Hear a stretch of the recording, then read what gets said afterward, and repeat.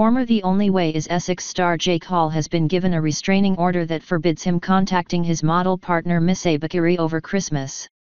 The 28-year-old reality TV star appeared at Westminster Magistrates Court on Saturday, following a huge row between the couple.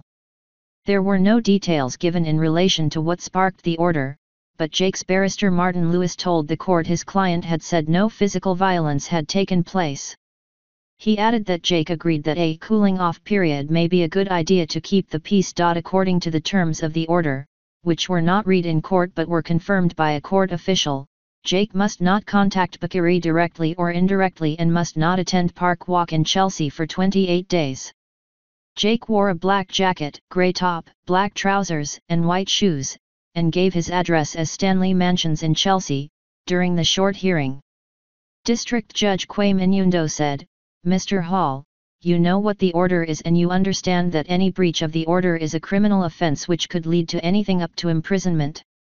He and Bakary, who appeared in The Real Housewives of Cheshire, have a 1-year-old daughter together and regularly share pictures of themselves and their family on social media.